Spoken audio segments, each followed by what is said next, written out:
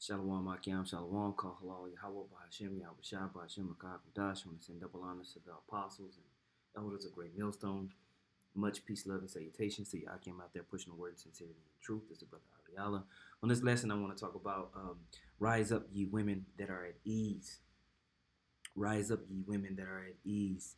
You know, a brother had sent a TikTok from this one chick who was complaining about inflation rates, and I'll play a clip of it here in a second. But it definitely made me, my mind just kind of be like, yeah, we're coming into those times of increased food prices, increased energy prices. You know, people are not wanting to take any of these jobs, or you can't even get some of these jobs unless you compromise yourself and take the jab. So it's getting harder and harder and harder for especially women, you know, who have moved down this route of so-called independence and now are kind of left stranded out here as gas and food prices increase and they're not making enough, you know, when they should have kept a man in the house to bring in more income so they could take care of themselves and the family. You got a lot of these single women out here who are living check to check or living off government assistance and barely making it, and now it's even harder as things increase in price. So what we're going to see is a lot of these women that were proud, you know, be brought low, you know, and it's going to happen quick, you know. Here in Isaiah 32:8, it says, "But the liberal deviseth liberal things, and by liberal things shall he stand. Rise up, ye women that are at ease. Hear my voice, ye careless daughters. Give ear unto my speech. Many days and years shall ye be troubled, ye careless women, for the vintage shall fail, the gathering shall not come. Tremble, ye women that are at ease, be troubled. Ye careless ones, strip you and make you bare, and gird sackcloth upon your loins." All right, and that's what we're seeing. We're seeing these women start to lament more and more and more. Okay? It says, "They shall lament for the teats and for the pleasant fields, for the fruitful vine. Upon the land of my people shall come up thorns and briars, yea, upon all the houses of joy in the joyous city." And now that we're rolling into this holiday season, more and more news is coming out about the strain on the supply chain and how it's just getting worse. They're talking about how there's going to be a spike in the number of cases of the vid coming out. So it's leading to a stressed out situation. You know? I'm going to play this clip. But today I got paid. My check was a little bit over $2,000. I did 10 hours overtime because that's what I'm allowed to do. And then I got a $24 check from the second job that I just started at the mall. I paid my rent. That was like $1,500. $1,553. I paid my car note. That was $406. That left me with $81. I went and got gas because I was on E. That left me with $33.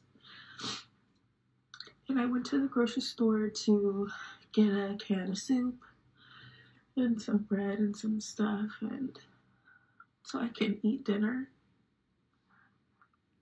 See, this is going to be the story for millions of women. Millions of women all across the United States, and really the West are going to be having these single independent women, you know, single mom life. You know, they were too proud to stay with a man or be able to secure a man and start a family the traditional way. But because, you know, you see she wants to wear all the makeup, she wants to have her hair did, and little tattoos and everything like that.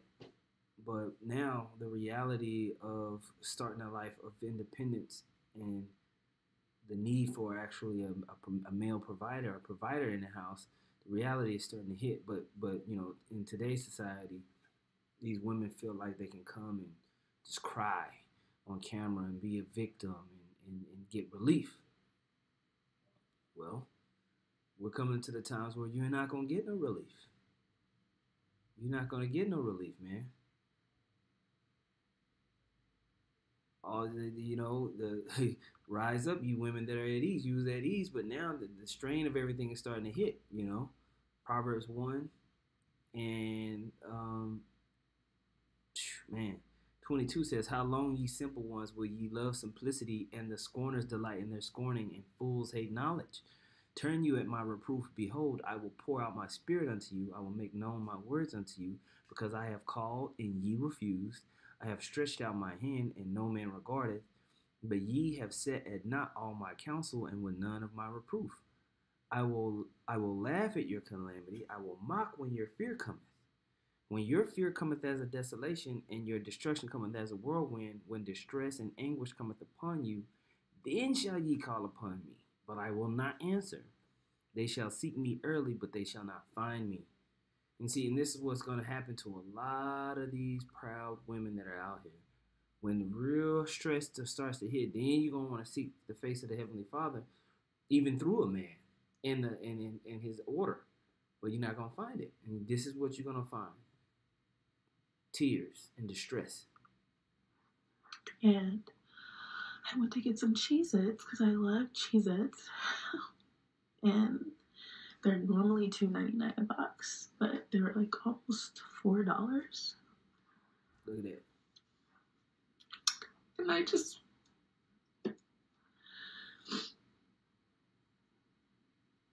It's like a 33% rise. It's like This nigga crying over cheeses. $4? Like, who pays for $4 per box of crackers? You? Yeah, man. So it's going to be real hard for these women out here. As inflation continues to increase, we're going to see more and more strain on these single mother homes, and more and more basically ratchetness that these women are going to have to do in order to keep up. And it's just like the ancient world. They have to do the same thing. Women having to sell themselves and basically try to use whatever sexuality they can just to make ends meet and use their looks. But for a lot of these women who are in their late 40s, and they've been running rampant all across the United States and the West for all these times, they're not going to be able to use their looks because they ain't got it.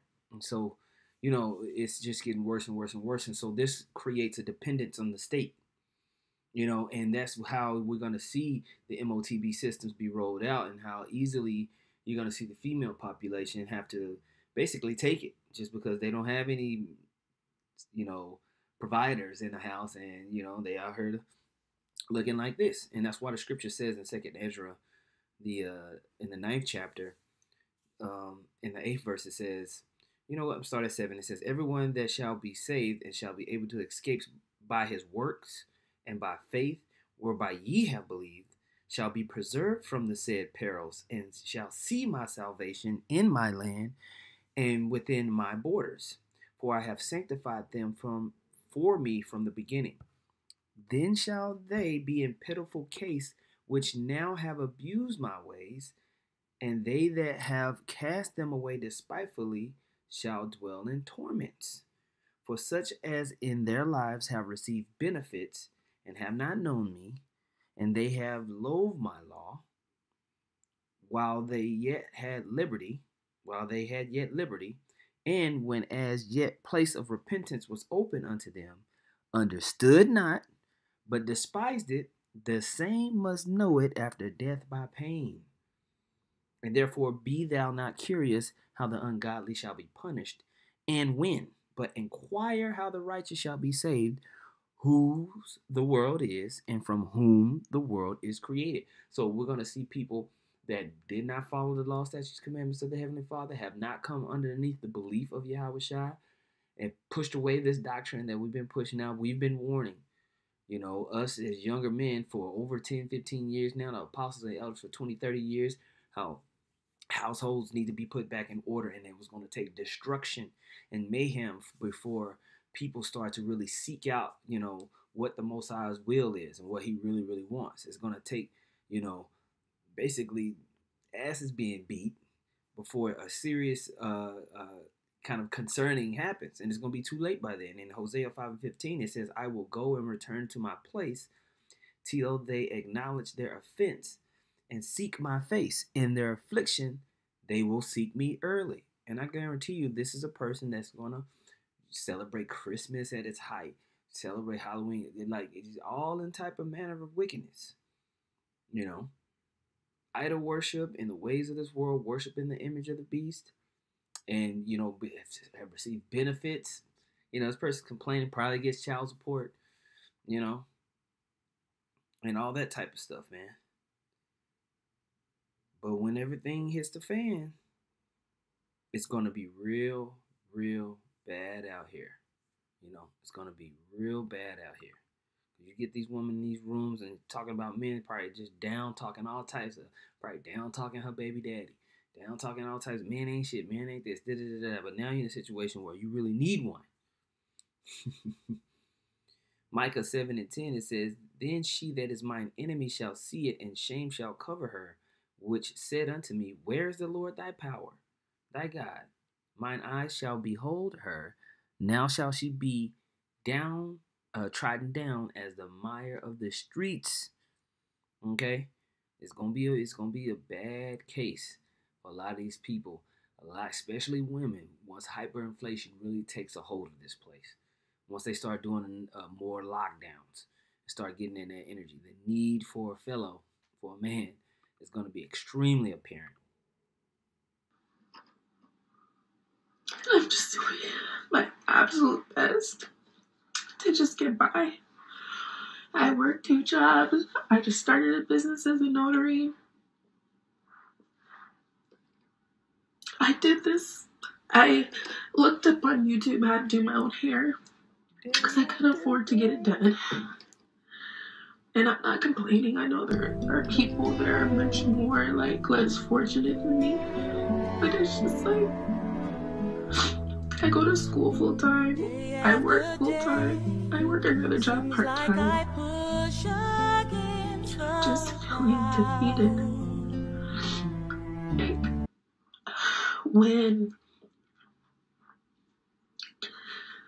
am I gonna have more than just enough? We went to church the other day. We went to church yesterday after my son's track meet, which he got a trophy, and they came in second place. And he was so hungry, and I didn't have enough money to stop and get him something to eat. And the lady at church, such a sweet lady, was just like, "It's too late." I was like, "It's okay, Joe. We'll go home and I'll cook you something." It's too late for you to cook something.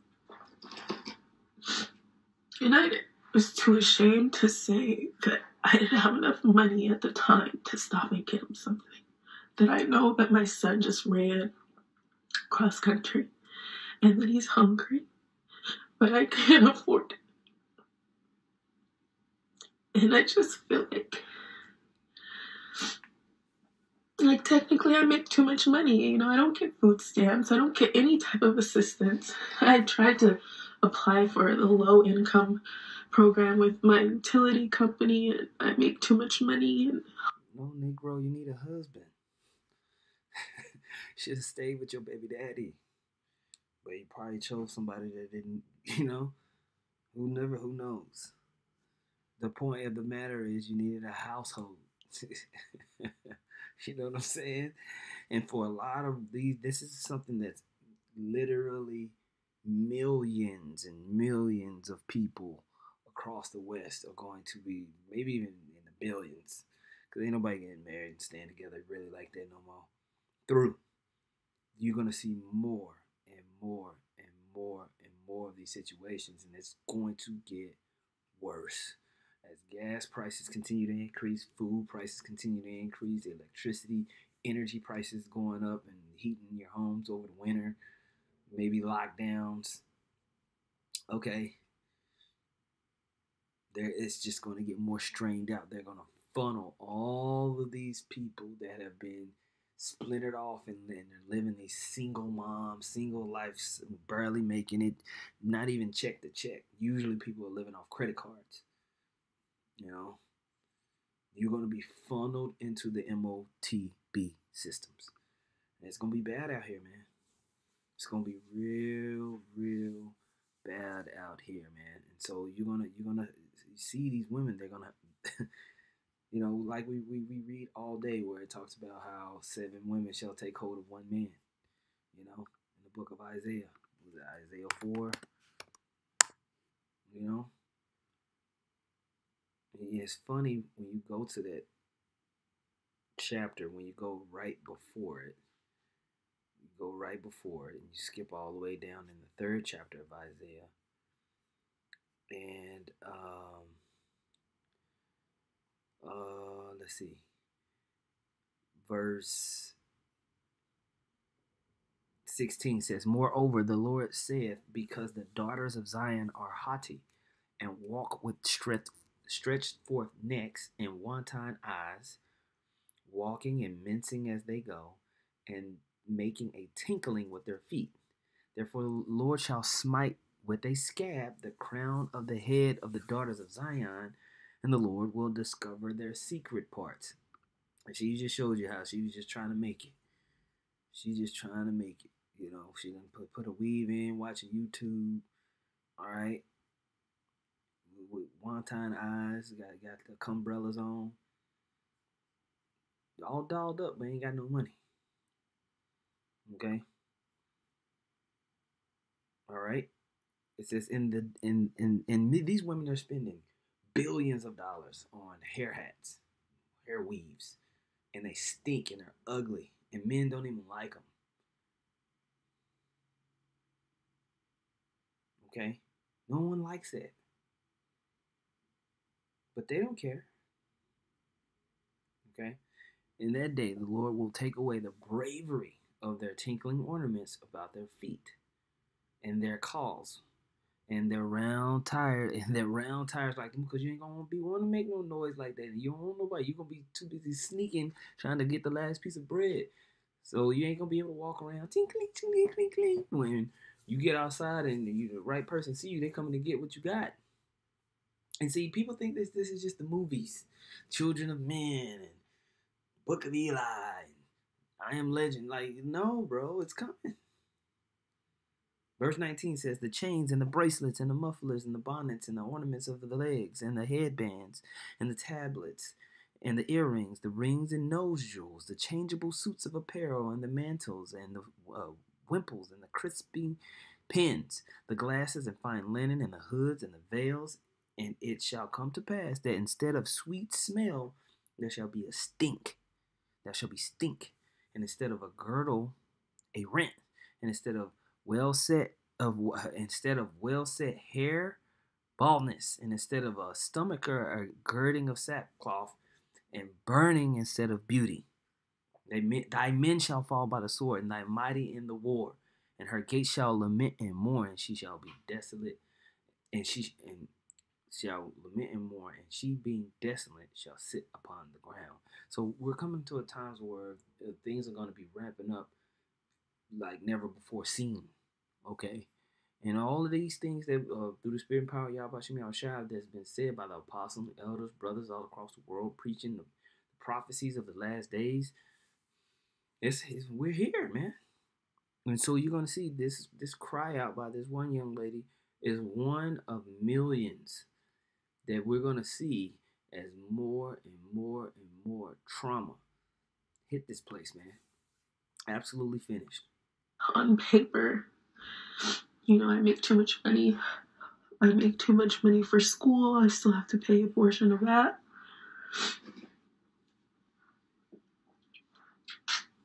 You see, a lot of these women would have been a lot better off if they learned how to be a wife and they were just able to support their man. Instead of wanting to run off in school and do this and do that. And now you heard you got the little boy, and you through. I'm barely really a lot of this is cap because you just want to get money off people. Surviving, you guys. And I'm tired of the flex. Like, I do make it look pretty.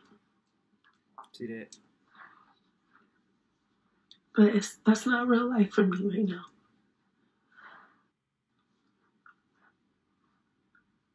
That's not really what's happening. There's a lot of that going on, bro. A lot of these people that's on Facebook, Instagram, even this TikTok platform, which I can't stand. But a lot of these people are through, absolutely finished, and we through. We need out of here. This is a hellhole. Everything's broken, and so, I just wanted to highlight this because I thought it was a very interesting video. Just seeing her just be finished. You know what I mean? And it's just an example of what's yet to come, and it's not even that it's gotten that bad, but I'll finish off with here. Isaiah 4:1. It says, "In that day 7 women shall take hold of one man, saying, We will eat our own bread and wear our own apparel. Only let us be called by thy name to take away our reproach." All right? To take away our reproach, man. And so we're going to see that reproach increase exponentially as things continue to progress and get more and more damaged out here. So with that, man, call hello Yahweh Ba'Shem Yahweh Shah Ba'Shem Rakahakodash. Double honors once again to the apostles and elders of the great millstone. Much peace, love, and salutations to you. I came out there pushing the word sincerity and truth. Shalom.